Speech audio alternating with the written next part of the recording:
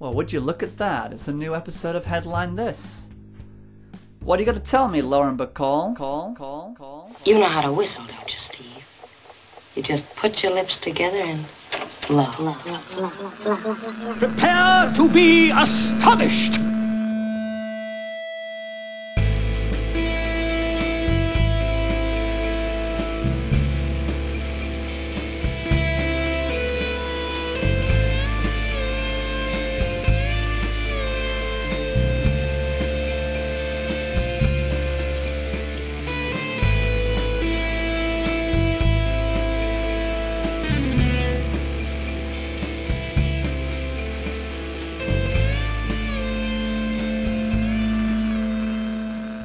Hi there, everybody. Welcome back to Headline This. I am Stephen Radford, your host, and yes, this is a comeback episode.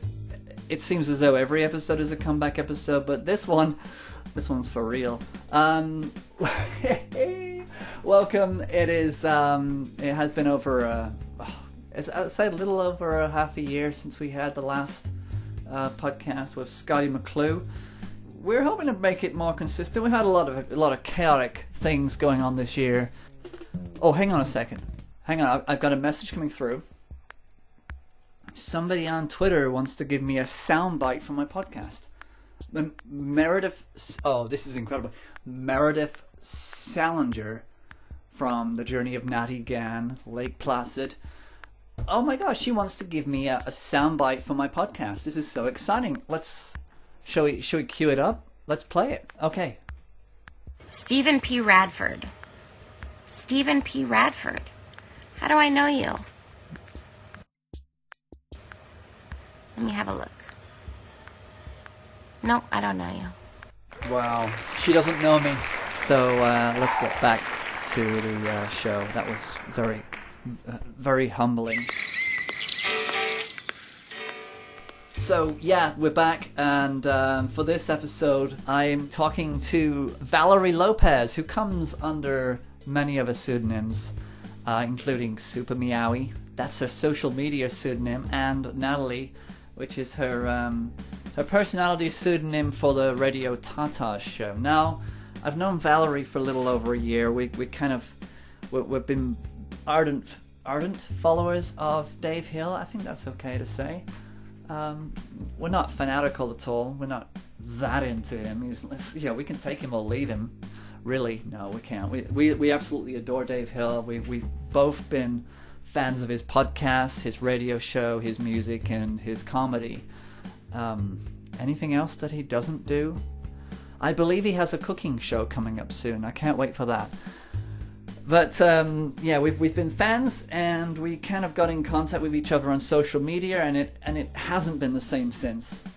So finally, I had an opportunity to speak to her and to talk to her about her comedy. She is also a stand-up comedian in the area of Austin, Texas, and she also is the host of she's a host of Comedy Wham, which is an interview podcast.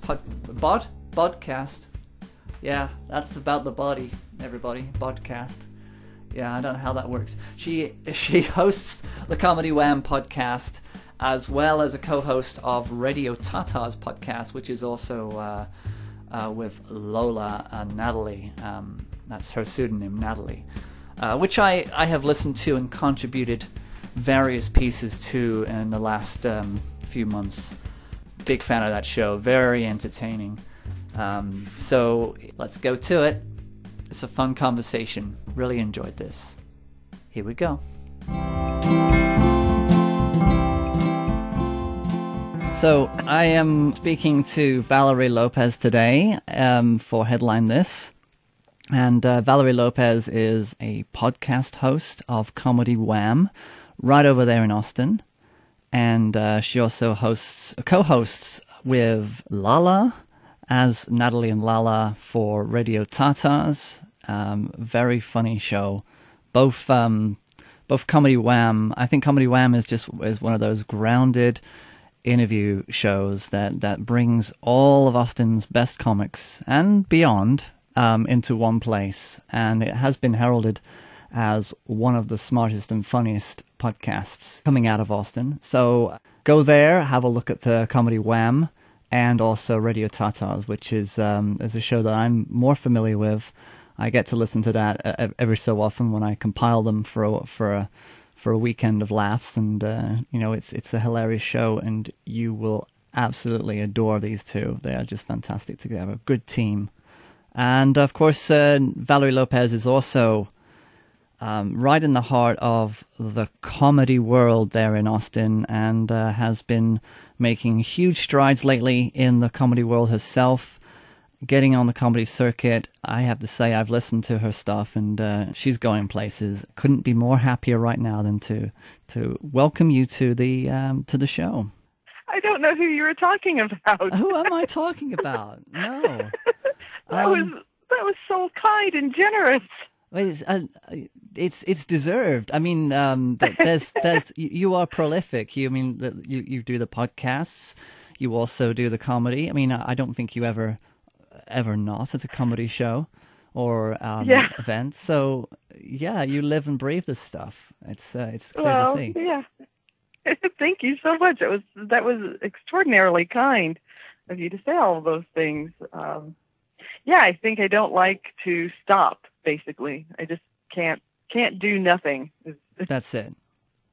So I like to fill my time, and what better thing to fill my time with than comedy?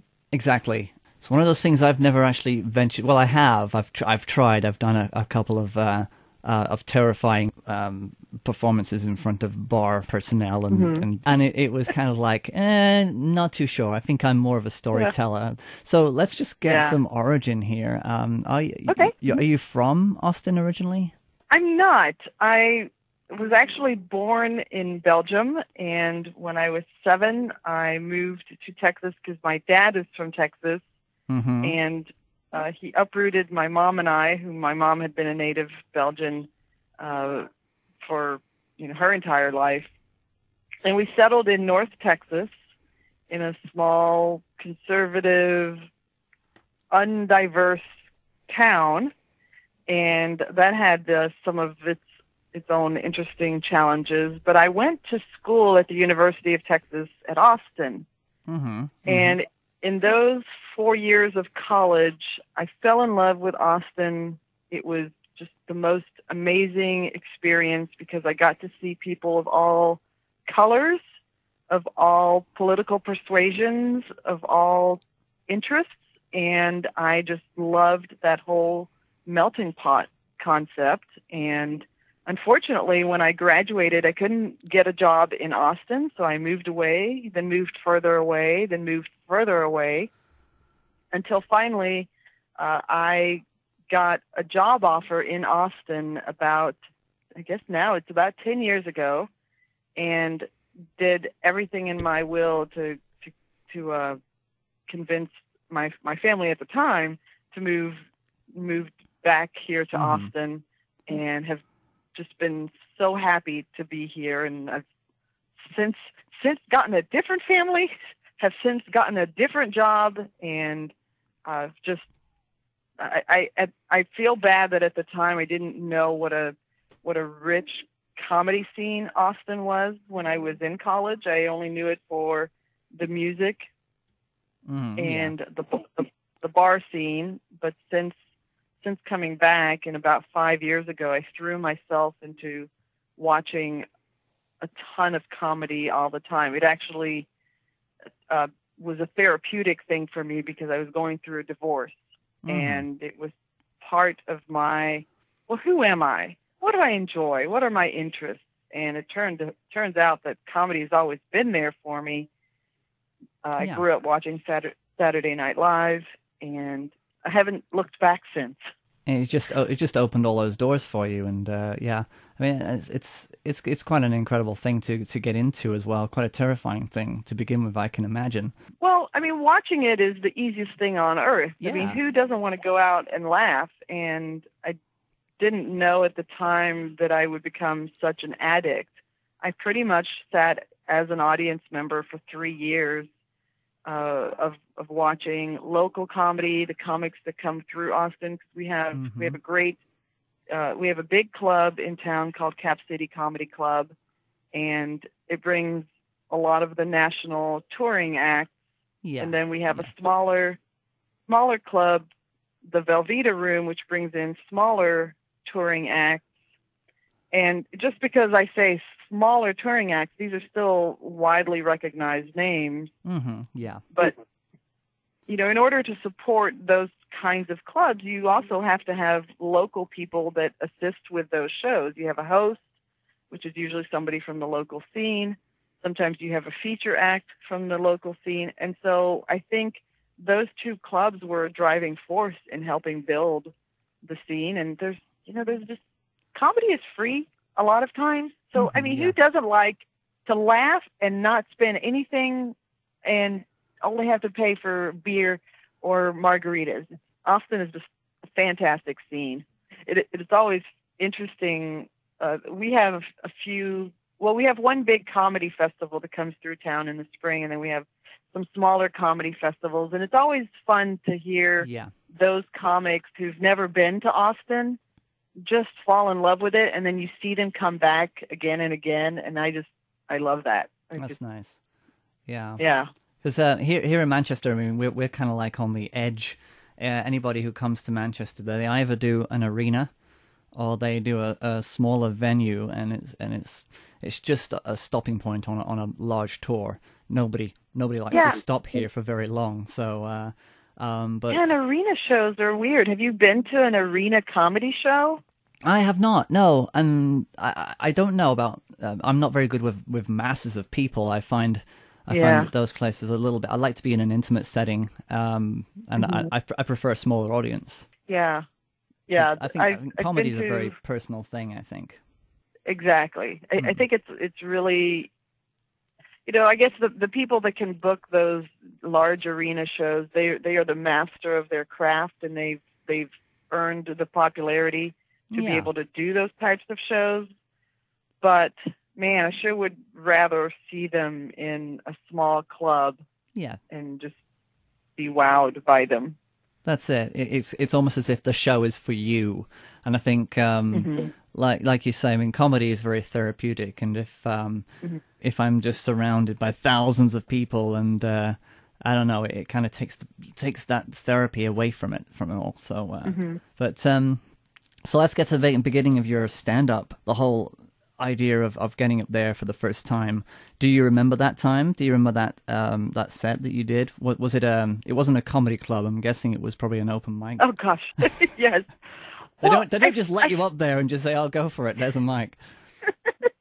Stephen, as a fellow interviewer, I have to tell you that I would never think to start at this point, because I had no intention of doing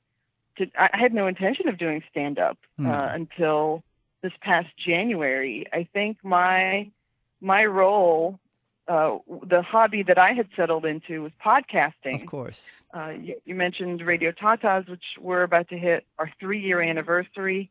And it's been, that has been where I have expressed my comedy, but I wouldn't call myself a comic just because I do a funny podcast. And then a year and a half into doing Radio Tatas, I had just grown to love the Austin comics so much, and we had decided that we didn't want to become an interview podcast. Mm-hmm. And it just so happened that a friend of ours was doing he managed a website that was articles only, and it's comedywham.com. And I said, hey, I've got this itch to scratch. I'd really like to interview comics that I've gotten to know here in the scene. And he said, oh, that sounds like a great idea. And he just let me run with it. So I started the comedy podcast, the Comedy Wham, which is it's a traditional interview. It's not, there are funny elements, but it is not intended to be a yuck. No, it's grounded. It's show. Interviews, and it's just natural rather than trying to put on a funny show. Yeah.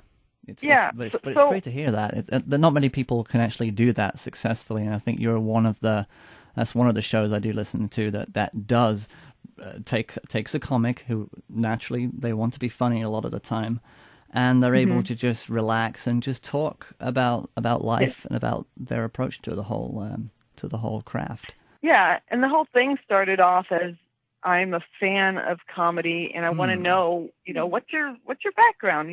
What's your origin story? Yeah. And what are some of the things that scare you or that you love? And it started as that, and I never thought that I was doing those interviews because one day I wanted to do stand-up. It just never crossed my mind. And I will tell you, and I've actually never told the person whose show that I watched that actually flipped a switch for me, because I'm just waiting for the right moment to tell her what an influence she's been. She, an astute detective might figure it out, but she was a past guest, and I've just loved her work. And I was sitting in one of her shows back in January of 2017, and I watched her, and it was a room, it was in a coffee house, and it was not a show that I'd gone to see very often, but I've seen her a lot of times, and I just adored her performance style. And she was bombing, and she wasn't bombing. The room wasn't having her. Yeah. Like, it was just a very cold reception. And I'm the only one, like, just losing my shit on laughter. I mean, everything she's saying, I'm laughing hysterically about, but nobody else is. And it just, it made me mad. And I was driving home, and I said, man, she is such an inspiration. She can just power through any situation, any room, and she is true to herself. And she's just really, really amazing in that way.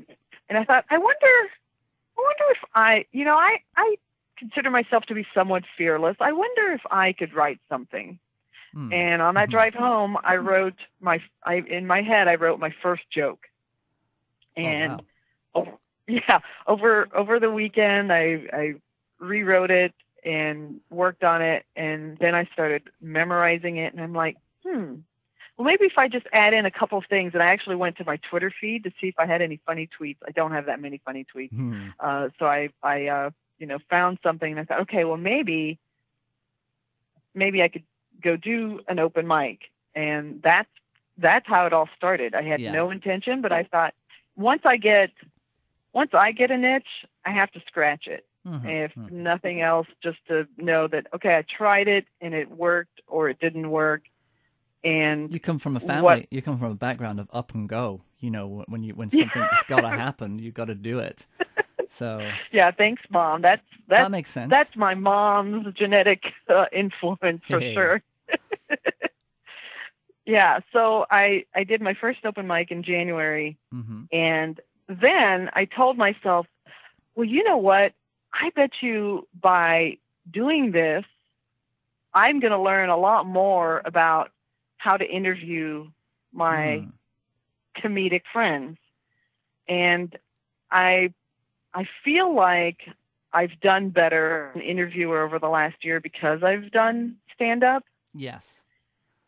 And then it's just become this addictive thing. Like I love learning about the community and the comedic community here in town, and how they interact with each other, and the cliques, the cool kids, the not cool kids, the kids that are first, that are coming up. It's been interesting to watch from, okay, I'm taking a look at who do I want to interview in the next few months, and then, oh, they're just starting out too. We have something in common, that kind of thing. When it comes down to doing the stand-up, what was the one thing that could have broken the deal for you? What was your fear? My fear was having people in the audience that I've interviewed judge me and think, oh, this moron. She thinks that because she's interviewed us for the last year that she could do this.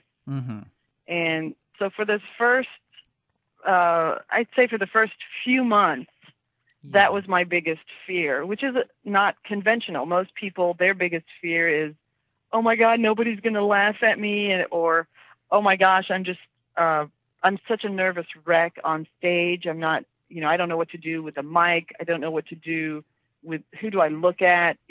Those things were not my fears, because I grew up doing speech and debate, and I've been in Toastmasters for way too many years. That helps. The elements of public speaking, I wasn't worried about. And the other thing that we really haven't talked about is I am older, and I think because I'm older and I've gone through some big life events, in a lot of ways, I don't care about the judgment of others.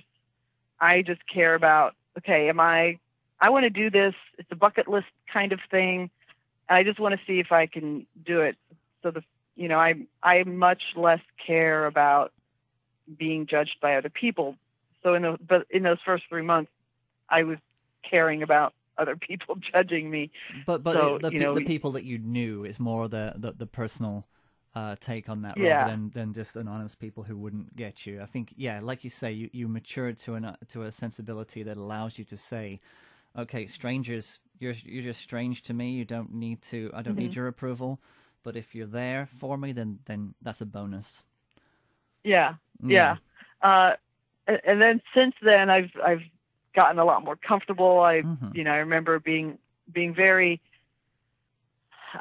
When I would see somebody that I would recognize in the audience, I got to the point where, like, oh my God, I can't believe you just watched me. I'm just trying this. I don't know. And they were just like, oh, it's cool that you're doing it. It's fun. And, just keep at it. And it's, I think that's one thing about the Austin community that people ought to know compared to what they hear about the LA comedy scene or the New York comedy scene. The Austin community is so supportive and nice. Like they, I'm sure all of the local comics think I'm just not that funny, and it's okay for them to think that. But they are so supportive of each other that, they figure comedy is a very territorial thing. It's a kind of it's not like music. Anybody can pick up an instrument and anybody can just walk around and play music and be, okay, that's just another person with a guitar. But another person with a microphone with funny opinions about the world, funny observations about the world.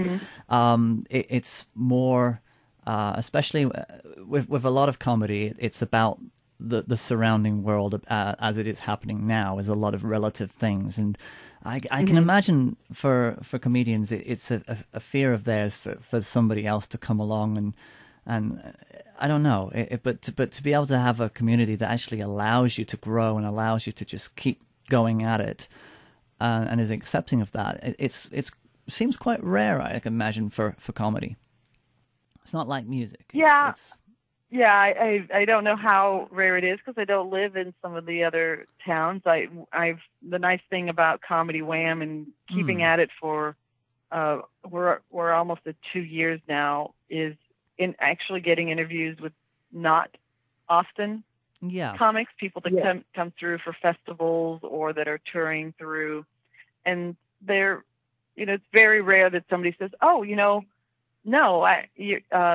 this. Sorry, let me rephrase that. It is rare that they tell me, LA is as brutal as you've heard. Or New York is as brutal as you've heard. They'll tell me, you know what? I have found a little pocket of a community in these cities, these big cities, that is incredibly supportive. And it's been great. So, I think anytime you're in a smaller town, you always imagine the big towns are intimidating and gruff, and it's not, unless you're there, you don't really know. And I think it's usually because the headlines that you get out of those scenes are usually the controversial stories about comedians falling out with each other or material supposedly being stolen or that kind of thing. They seem to shout louder than the actual voice of community. When it comes to the mainstream media, it's very hard to silence that and let the positive stuff come out a little bit stronger. So I can imagine that that's where the intimidation comes from. It's you know, it's the big guns that shoot the mouse off, I guess. Yeah. But I think deep down, like you say, there's a heart to comedy, and I think there's a lot of support. And you just got to be in the right place for that. And you got to be the right kind of person as well. Yeah, to want that. Yeah, and that's where I'm at. Is I don't know what I want, and I think some people view that there's definitely a camp of experienced comics that have a complete disdain for the hobbyist because they think that takes away from stage time from the person, you know, the 20-year-old who is going to 2 and 3 open mics a night and really, really focused on making comedy their career. But from a practical perspective, I'm never going to compete with that person. That's just, I can't do 2 to 3 open mics a night. I'm a parent. I've got a full-time job, and hobbyist is the only thing that I can do with comedy at this point. So I'm never going to compete with that person, and that person is going to get booked on shows way sooner than I ever could.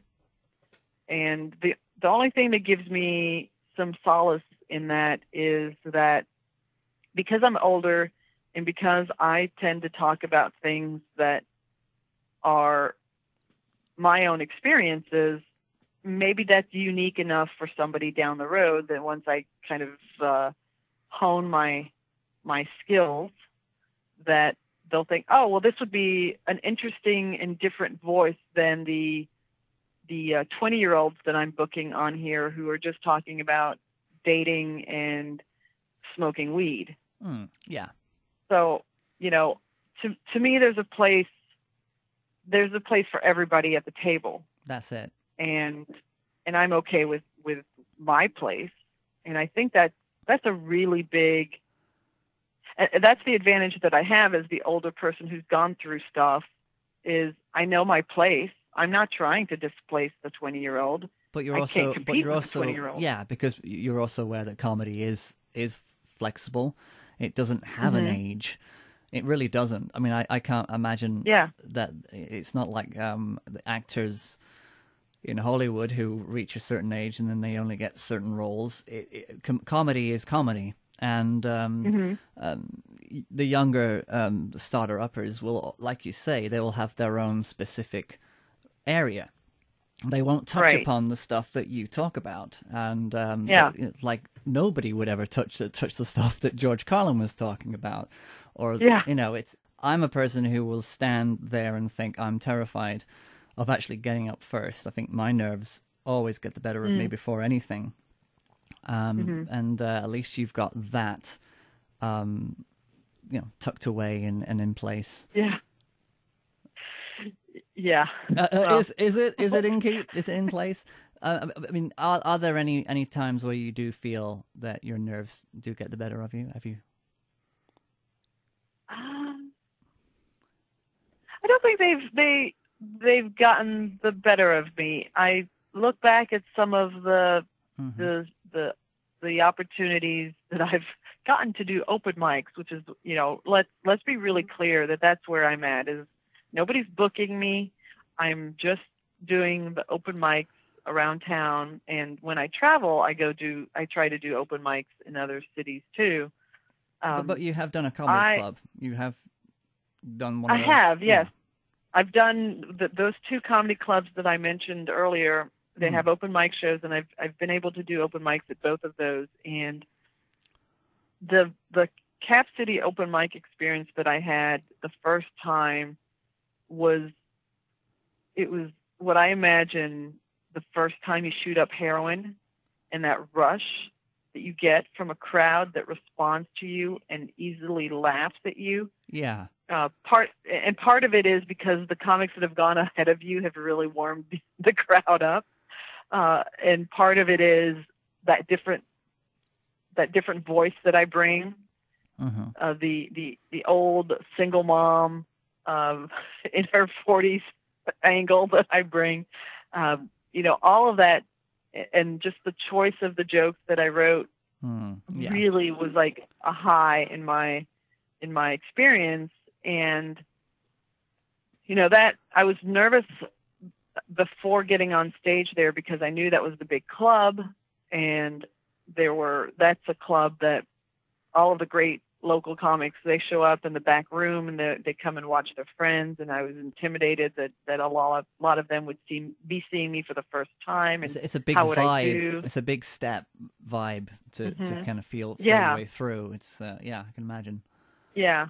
But so I think most times my nerves are before, and they're for the reasons that I've now hammered on a couple of times, is I'm intimidated about who might be in the back. I've been in a particular wormhole for the past few days because I did an open mic where I didn't get a single laugh until the very, very end of my set. And I could deconstruct part of why, and then I've just had to tell myself, well, I know that I have other stuff that makes people laugh throughout, so it's not that I'm incapable, but and I think if I weren't older and more self-assured about who I am, I would think, oh my gosh, this is the worst thing. I'm going to hang it up. No more of this. This is my self-worth is too wrapped up in this. It is. That's the benefit of having talked to all of these comics over all these interviews is I've watched them and listened to them talk about exactly those kinds of experiences. Yeah. And, lo and behold, they're still sitting in front of me because they are excellent at what they do. So why should I let that one experience change me? Yeah, I think it's a lot to do with ego. I think keeping that in check is vital, and I think it's easier to do that when you're a little bit more older, a little bit more understanding, and a little more objective, and you're probably able to look at what you do afterwards with a more of a sense of calm and less emotion. Than actually just going, oh my gosh, I did terrible, I'm never doing this again, that's it, where's the ice cream? It's just a matter of just calming down and just going, okay, well, I know this worked before, and and I think when you probably do you like to test material as well out, new material, and that's always difficult. You hear a lot about folks like Mark Maron, who does a lot of material testing on audiences, where he'll just turn up to a small club, and it would be awful. There would be no pace to it. There'd be no energy to it, because he's just trying to figure out what it is like and what these jokes are like in front of an audience. And it's a free thing, and he can bomb as well. But the thing is, you're allowed to bomb. I'm an avid student of things. Yeah. And so I love to study things and try to figure out how they work. And so now I'm much more in tune with what is the formula? Because one thing that hasn't come up is my background is math. So I've done a lot of studying, and I love formulas. And while I'm not saying there is a formula to comedy and being a good comedian, there are certain formulas to how people are successful at what they do. And now I don't just sit in a room as a fan of comedy. I sit in a room and I am listening to how somebody has written things, how they are pacing their performance, and it's a really weird position to be in, because I'm trying to go watch comedy as a fan, but then also watch comedy as a student and figure out, what is making their stuff work for them that I could pull off for myself. Because there's comics that there's no way I could replicate what they do.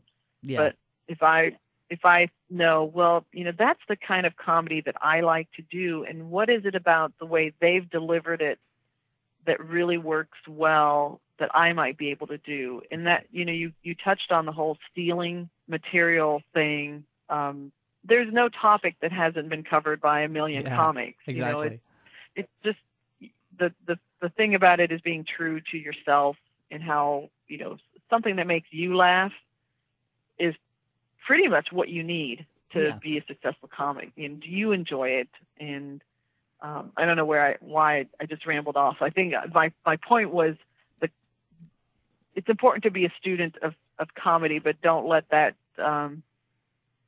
what you see other people do take away from your own voice and what makes you laugh, because what makes you laugh, the audience is going to laugh with you. Yeah, it's about how to kind of listen to yourself and realize, But was there an actual moment where you actually realized that there was pacing involved? Because I think for me, for comedy, that the first time I ever actually heard actual pacing for a delivery, for a punchline, for example, was with Wendy Liebman when she appeared on Letterman back in, I think it was 97. And it kind of stopped me in my tracks. It made me think, okay, this isn't just standing up there and just reeling stuff off that's funny. There's design to it, and there's a tip-off point where you can change the way you say things or the way you don't say things that makes it funny. And was there a moment for you or a person that inspired, that made you think, wait a second, there is structure? Who was that person? Oh, boy. Well, I could trace to my early fondness of Stephen Wright, who I consider to be one of the masters of pacing. I was thinking of him. I was actually thinking of him. Oh, my gosh. I was going to mention him, but I got to Wendy Liebman first. But go on. And so, I remember just his comedy was always one of my... He always stood out as one of my favorite comics, but I don't know that I would have ascribed it to his pacing, but there's undoubtable pacing with what he does. It's not just his brilliant writing; it's that delivery for him. And I had an experience where maybe about 3 or 4 months into me doing the open mics, where I started feeling a little more comfortable in asking some of the comics, hey, if there's something that any pointer that you want to give to me, I'd be more than happy to hear it. And I had one comic who said, slow down, because with my Toastmasters training, I'm a good public speaker. And as a public speaker, your role is to present a lot of information, get things going at a quick pace. And when he said slow down, I was like, because what I'm doing is basically I've memorized my jokes and I just go through them like a speech. And that's not what comedy is. You're not telling them the words. You're giving. Yeah. There's more to it. There's. Yeah, you have to let the audience form a picture in their head, because the artful comic will let the audience build a picture in their head, and then they can deliver a quick turn, and the shock of, oh, this isn't the picture that you were building in my head. Holy cow, I love the picture that you just gave me. That's the comedic effect that comics are going for. I started to experiment a lot more now with changing my pacing, and it's really hard to do when all of your experience and background is delivering a speech. So now I listen. I went to 2 shows this weekend. A friend of ours who had been in Austin, who had moved to LA, and he came back to town to record an album, and just watching how he paces his set. And then last night went to a show by an LA comic who was coming through Austin, and his pacing, and it's like all of my hesitation about going from speech delivery to actual joke delivery, like, okay, well, maybe I can look for ways to experiment with that so that I can be more comfortable. And controlling as long as delivery. you're controlling the delivery and figuring out, if you just pause long enough, if you leave the silence hanging out there and build up some suspense. Lean on words that are the linchpin of the joke, that you don't, even if it's not the punchline. There's always like the moment where you can just get them just leaning over the edge, and then you hit them. And it's things like that. It's a remarkable thing, because I think I try and do the same thing. I've always done that with film myself, because I'm come from a film or writing background. I always look at a film and deconstruct it, and I think I'd like to try and do that with any visual medium now. And stand up, you can just see people just tilting over the edge, and Stephen Wright does that very much. So it's there's so much to it. It's not just getting up there and talking. It's it's incredible. We just lost, at the time that we recorded this, Ralphie May died a couple of days ago, and there's a lot of people talking about him, and I was lucky I got to see him at the Moon Tower Festival that came through town earlier this year. And some friends shared a video that he did where he did a comedy class, and comedy classes are a really funny thing to talk about. But I watched this video. It was almost 2 hours long. So it was like watching a movie, and all you're doing is you're watching Ralphie on a stage. It was at the Comedy Store. Louis C.K. is in the background because he's the one that wanted Ralphie to teach this class. And this video was recorded in 2007. And I watched the entire thing. And, there were things, obviously I'm very early on here, and there's a lot for me to learn. And I learned a lot from watching that video. And I thought, there's, as long as you have an open mind about learning things and picking up on the things that you see other people do, then keep at it. It's hard. I think that's the struggle, is there's no roadmap, there's no instruction guide that tells you, if you follow this path, this is how you'll be successful. That's universal. That's not just about comedy. That's, let's use your example, movie making. There's no set path.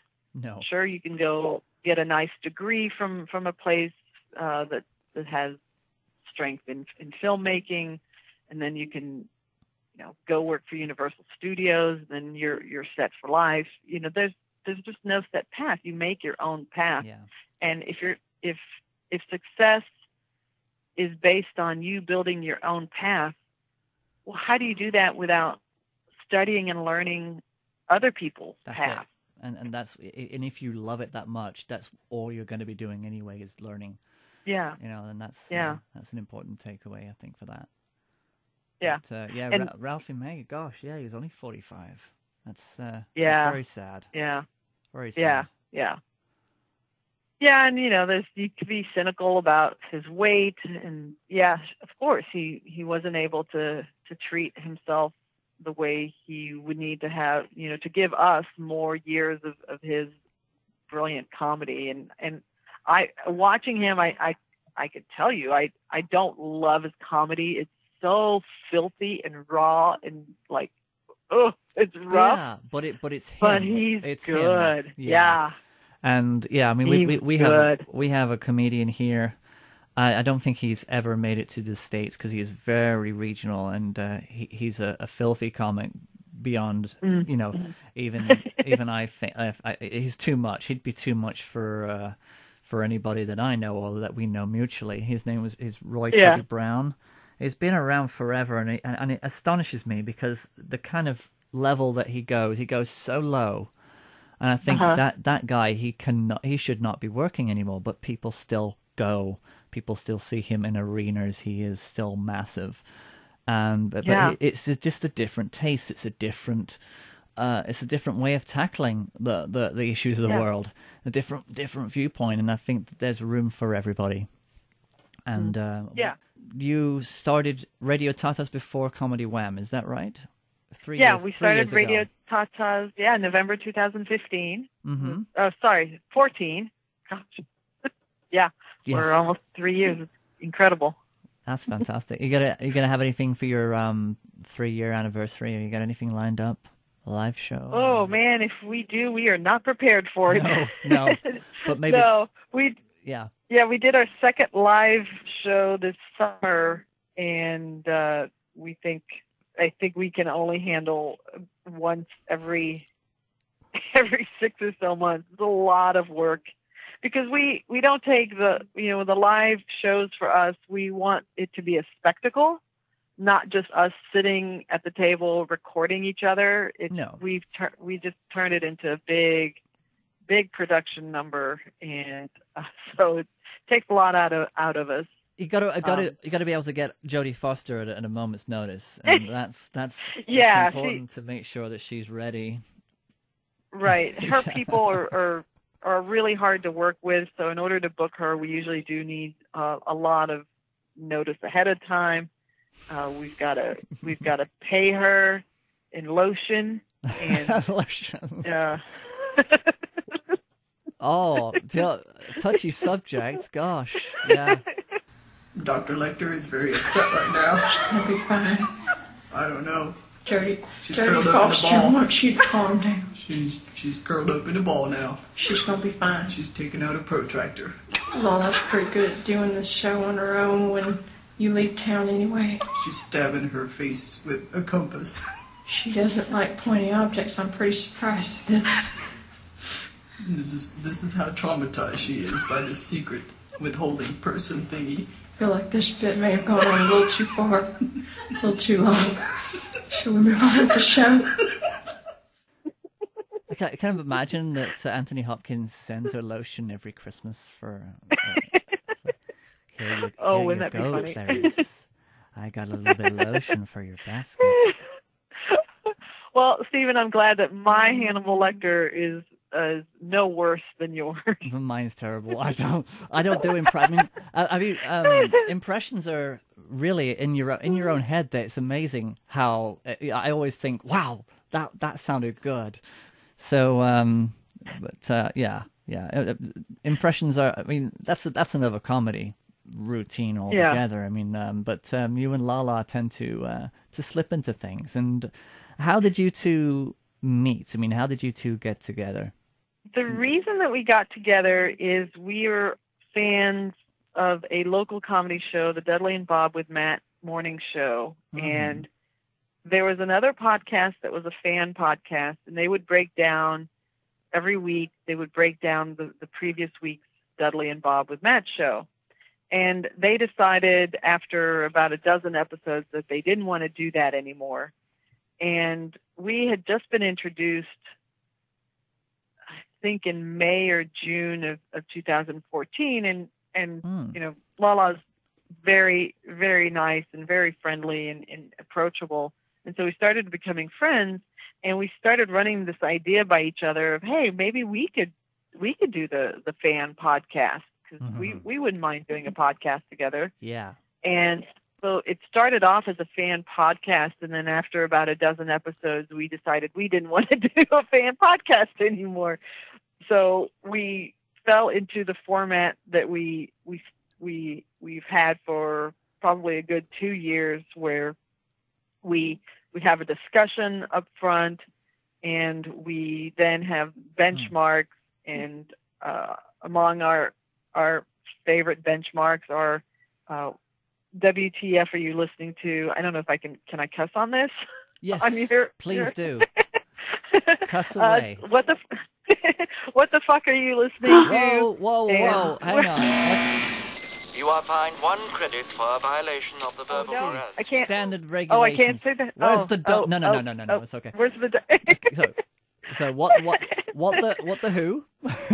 Yeah, WTF are you listening to? Where we bring in recommendations of podcasts for our audience, and then trucker porn, which is something we heard about on the Dudley and Bob with Matt show. There was some audio that had been put together for truck drivers because they're on the road alone for days and nights, and so this audio was supposed to be like porn for your ears.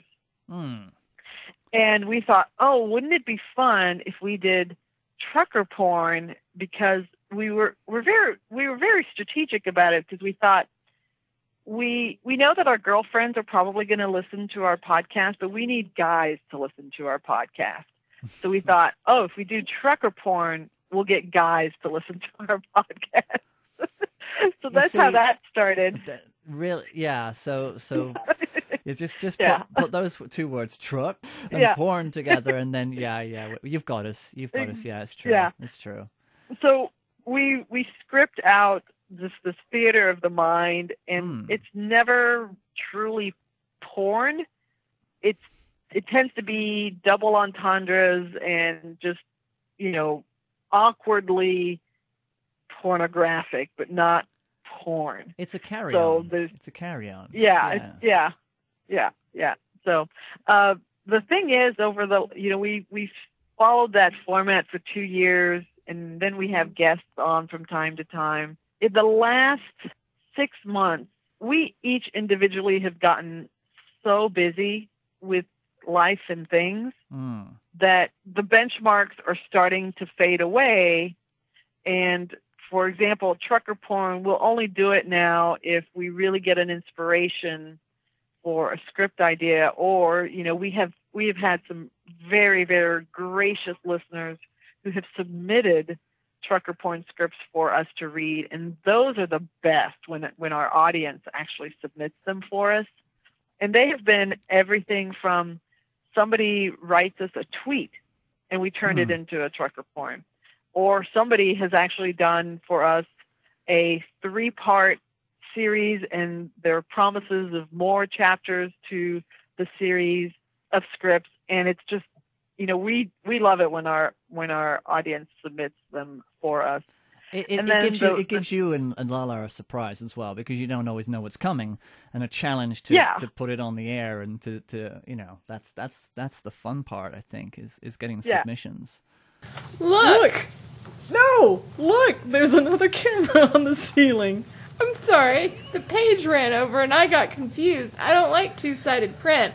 I'll use this can of whipped cream to cover up the lens. Don't waste that. Use the dairy-free can over there. Wouldn't want to waste the good stuff. Wait. There's another camera on the headboard. Wow! That one's a 360-degree one. Have we covered all of the cameras? Who knows? And you know what? When this thing stops its rampage across America, I'm going to get out of this hotel room and complain to the driver. Do they even know we're still here? Listen, the truck is slowing down. You're right. It stopped. The driver just got out of his cabin. Wait a minute. We're still both naked. I know, and you know what? I still kind of like it. Hold me. Wow. Oh, my God. We're going to maybe be murdered. That makes no sense. None whatsoever. Why was there's a 360? Is that being brought up later? We don't know. Is that coming back later? We have no idea. These are being sent to us in piecemeal, so we don't know the whole story. You guys are very comfortable with your friendship. If someone wrote an erotic thing where me and my podcasting partner had sex, I would not have read it on there. Oh. I like how a 360-degree camera was at a headboard. What's behind the headboard that's worth filming? Let's tighten these up. Thank you, Misty Queensway. This is like Snowpiercer, though. It's exciting. I know. I'm sweating with fear and excitement of what's going to happen next month when we get another. When we finally do another show and do another script. Right. Stay tuned for episode 4. They get out of the truck, I guess.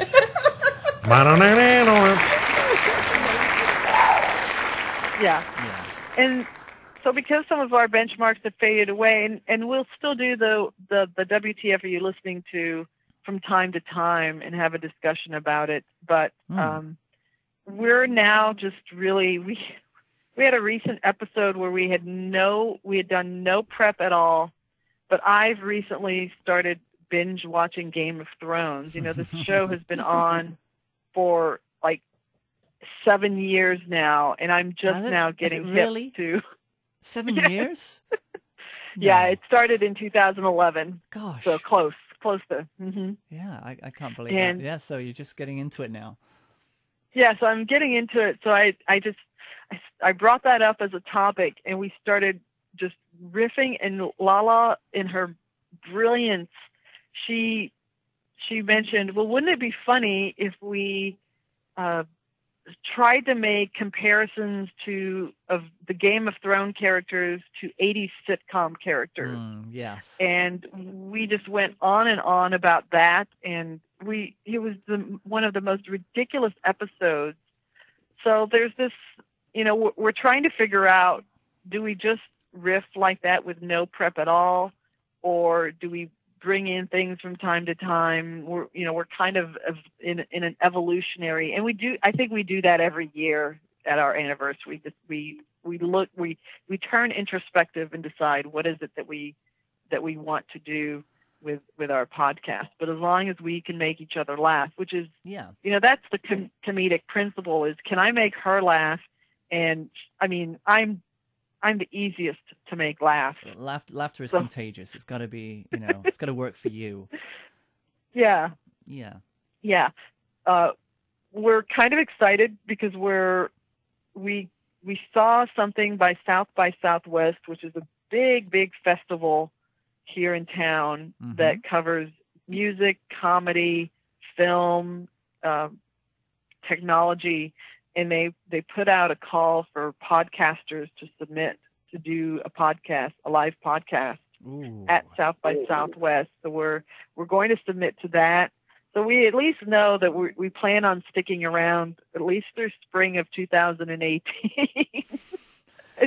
You've got your own contracts written up till then. Yeah. You've actually write your own, and you've got to make sure that you sign yourselves up for the next season. Yeah. Yeah. Okay, yeah, well, that's fun. Yeah, because you mentioned that the trucker porn is your big pull-in for the male audience, but you also have the testosterone injection, which you need to push for submissions for that, because they can be quite funny, especially if they can record them themselves and send those in. Yeah, it's like little advice segments from men in the world that are just doing the most mundane tasks usually, or insight into their own thing. I mean, there's stuff like that, and that kind of always makes me. But what's funnier is what's even funnier is when you guys then have your take on it, and then you dissect things after it's been done, and you put your hilarious spin on it, and that's why we tune into it. It's the it's the riffing that you guys do, the little inside jokes, and I think that's gonna keep you in good stead for a long time, definitely. Yeah. And if I can listen while I'm at work doing mundane tasks, if I can sit there laughing, then that's a good shift. I get paid for that. I'm happy with that. Well, that is thank you very much for our one listener. No, we have a few, and it's kind of cool. We have a global audience. We have a listener in Finland. We have a listener in Australia. So it's pretty cool to have people. Your spin on the Australia, I think bringing that in, and that's almost like Dave Hill's eye on Canada. You guys have an upside down eye on Australia, because having lived there myself, there's stuff that you say, and I'm like, oh yeah, if only you guys knew, if only you guys knew how that would go down, and it's usually like, it's pretty funny, but the whole spider thing, you girls are just you're obsessed with the spiders, but but it's good. And you found that episode of Peppa Pig, which has been our viewing for years now, and it's not going away anytime soon. Yeah. But you should get some more Australians on anyway, because they're good to have on, and they have great accents, and it's. I was actually going to start the whole conversation off with a bit of an accent then, but I thought no, you might get freaked out and think nah. No, you know what? I am so clueless. I probably wouldn't have noticed the difference between your natural accent, your natural British accent, and the Australian accent. That would have been my. And what's It would have crazy? been funny to you. What's crazy is that everybody, because I grew up on Letterman and I grew up on a lot of American stuff. Americana has always been in my genes. It's just been what my mother listened to. And everybody says I have either an Australian or an American accent over here. And yet when I speak to anybody in America, they just say, oh no, you're British. You're just British. But I can get away with if people say, "Oh, so where are you from?" And I say, "What do you think I'm from?" I said, "I think you're from America, somewhere in the States." I said, and I've only done it twice. I've pretended to be Australian to somebody once in a post office, and I've gotten away with the American accent with somebody else in another shop. And sometimes if they think that I'm from there, I just think in my head, "Do I want to do this now?" Yeah, they seem to just it's like. I don't think I actually have a specific accent. I really don't, and I don't think. Interesting. And I don't think you do either. You're not, like I say, you don't have a Texan accent. You put accent, but you don't. You're not Flemish either. You're not. You don't have the Belgium. Do you speak Dutch? I don't. I lived in the eastern part of the country where I would have learned Walloon. Well, I learned French. I do speak French, but I would have learned Walloon. That would have been my dialect had I stayed there longer, because my grandmother was Walloon. She would sometimes drop in a phrase here or there, but yeah. Yeah, the Dutch have some interesting phrases. I mean, every so often I bring something in, and while I was over there for 5 years, I made up my own phrases and they just said, no, that's not a phrase. I said, well, it is now. It's great. You should. One of them was sheep killing weather, as in just the kind of weather that can just kill sheep. And so I went, het is schaapdoden weer, Bouter. It's sheep killing weather outside. And they said, no, that's not an expression. Try it. Go on, take it out and try it. It sounds great. Schaapdoden weer. Come on. But no, they weren't impressed with my. No. I'm just trying to influence and just bring their language up a notch, And that's probably why they told me to leave, because I just wasn't taking the Dutch language seriously enough. I like the idea of sheep killing weather. Sheep killing weather creates such a visual. No, but that's it. Such a visual. I read that line. It was from Charles Fraser's Cold Mountain. I think it was a line said by one of the characters. Where it's so bad, it's enough to kill a sheep. Or she may have actually said sheep killing weather. Tell me this, she said. A woman earlier said that it was sheep killing weather. Did she mean it was good weather for killing sheep, or that this weather killed sheep? But yeah, schaapdoden weer. It's something that needs to be injected into our everyday. Yeah. I'm so amused by that, because one of my roles on Radio Tatas is to be the one that butchers phrases and just says the wrong thing. So I think I might have to introduce sheep killing weather to our episode. To be fair, I mean, the States have had enough sheep killing weather for one season. I mean, those. I mean, to take it to, those episodes where Lala's out there in Houston, it was informative, and that's another thing that you guys do really well. Is there is journalism in there when you are pushed. And it was insightful and it was heartfelt, and I thought that those episodes particular, although a break from the comedy, they were done very delicately, and I think it was definitely necessary to have that perspective on both of you, because it's very heartfelt.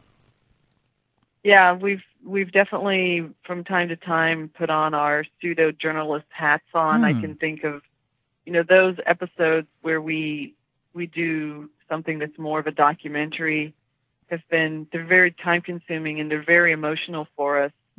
But we like to point, people to them. We did a whole episode on the warrior community, which is, we mentioned that morning show that we're fans of. There's a whole community of people that were built that are the warriors of the Dudley and Bob with Matt show. And we did a whole, I think it was an hour and a half long audio documentary of their origin and where they are today. And then this past year, I did an episode dedicated to my dad, which was really emotional and powerful experience for me to go through. And I think I've gotten very kind words about that episode, but that was a very therapeutic thing for me. So I think along those lines is very therapeutic for Lala to talk about, the destruction that Hurricane Harvey brought. And from time to time, I know that when the Charlie Hebdo incident happened a few years back, we spent an entire episode talking about, the impact of gun violence. Yes. On not only Paris, but just society in general. So yeah, that's the great thing about her as a co-host is we are simpatico, not only in the things that make each other laugh, but in the things that make us cry. Yes. And so we can have a really good conversation about the serious stuff just as much as we can have a good conversation about the goofy, dumb stuff. Yeah, and there's usually no transition between the two, and that's yes. Because it's you make that right, you make that okay to be in one moment, and then I think there was a moment when Lala was in Houston where she said, well, how she said all this tough stuff going on there and all this awful stuff. And then she was so how was the comedy show going over there? And you were like, and it was just.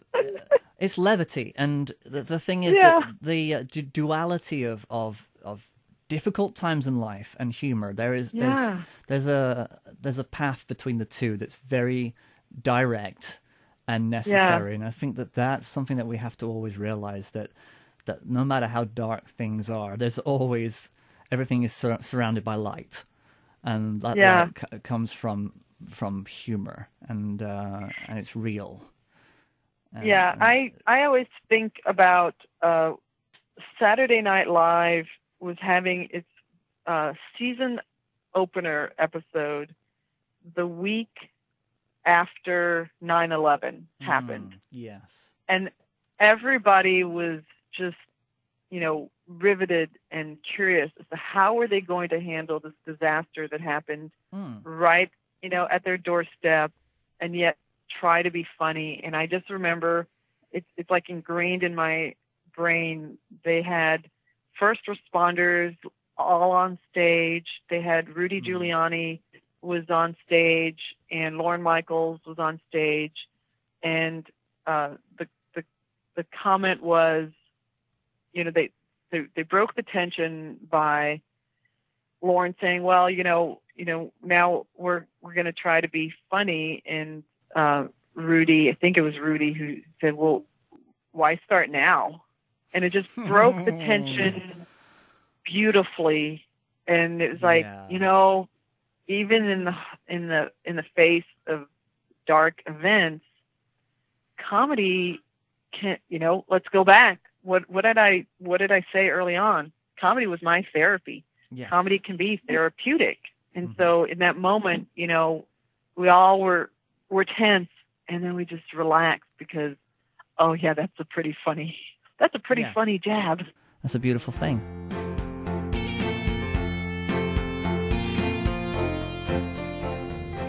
Well, I'm going to wrap things up now. Are there any links that you'd like to throw out? I think we've got some. You've got a whole bunch of sites to. Oh goodness, yes. Yes. Well, let's start with. What are you listening to? Listen to Radio Tatas, and you can listen to us on all of your podcasting platforms, and you follow us on Twitter. We have a Facebook page as well that you can like, and we love hearing from listeners. So, drop us a tweet or a Facebook message. We love hearing from people that listen to us. And then Comedy Wham, the traditional interview format podcast, we have a website, comedywham.com, where while the podcast interview is available on the podcasting platforms, we take each interview and one of our team will do a write-up. So it's not just a listen to with your ears, but take a read through the write-ups on comedywham.com for each of the comics, and interact with us. We also have a Twitter and Facebook page for Comedy Wham, at Comedy Wham. And then if you haven't had enough of my multiple personalities, or what I call now my meowtipality, I don't know. I have this on my Twitter. Meowtiple you can follow personalities. me. Yes, my meowtiple personalities. I am at Super Meowie on Twitter. And, I've got my insanity because I have so many different factions of podcasting groups that I'm a part of, that I always imagine if somebody looks at my Twitter feed and they happen to be in one faction and they see me go on a tear about something else, they must be like, oh, okay, that's weird. Yes, so many groups. So many groups. And shout out, by the way, to our group of friends, the original 71 homies, the Hill people of Dave Hill, Monday nights, the goddamn Dave Hill show. Make sure that you listen to it. Absolutely, and that's on WFMU or WFMU.org. That's how you and I. That's right. It's from Mount Hoboken. We can memorize the whole thing, right? If I can put my mind to it, yeah, I think I ought to get it written down though, because I like to impress people by knowing numbers. 201-209-9368. That's 201-209. Call them now. You never know; they might pick up. Call them anytime. Right. Yeah. So that's how we kind of met up. I mean, I heard you. Yeah. I did hear you, but didn't know who you were at the time when you had listener mail on Dave's old podcast on his. Gosh. So and I was like, Super Meowie. I mean, God, who is that? What a dumb name. What kind of a person calls himself Super Meowie? Like, oh. But now it kind of all makes sense, and that's and you're just a whole. I've got a whole picture of a really amazing person, and that's I'm very, very blessed to know you, definitely, in this capacity. It's fantastic. Yeah. Likewise. We have fun. Yeah. So I'd like to get a shout out as well to the Justin Smith, who very graciously gave us art for a different podcast, which was the End of Things podcast. We'll get to more episodes of that, I'm sure. But JustinSmithArt.com, he's an Austin local, I believe, isn't he? He is. I've met him live and in person, and he's great. His art is absolutely amazing. And definitely it is the season, because Halloween is looming. That's going to date this podcast completely, but his art is so different, so unique. He's as much about the backgrounds as he is the foreground, and that's it's his unique spin on art that keeps me going back to JustinSmithArt.com. And of course, you can catch this episode at StephenRadford.com. We're available on iTunes. It is headline This. You can search for that, and by name, Stephen Radford. That's with a PH, not a V, and Radford as in radical, Ford as in car. Yeah, that's... yeah, and I really didn't need to do that, but that's okay. You can find me on Twitter at Stephen P. Radford, at Stephen P. Radford. I say terrible things to terrible presidents. And... what? I hadn't heard. No. It's been a tricky year. Oh man, but that's also going to date the podcast. So thank you very much, Super Meowie, Valerie Lopez, Natalie. Thank you very much for being a part of the show. Absolutely. Thank you so much, Stephen. Take care. All right. Bye. Okay. Bye-bye. Bye-bye. Thank you so much for listening to that. That was Valerie Lopez. This has been Headline This. More to come. We've got some Halloween episodes coming up soon. You hold tight, and thank you very much for listening. Bye-bye. Was that not bad? Was that okay for a comeback episode? Should we have another comeback episode next week? Oh, you can't do it weekly. It's kind of... Okay. All right. Bye-bye.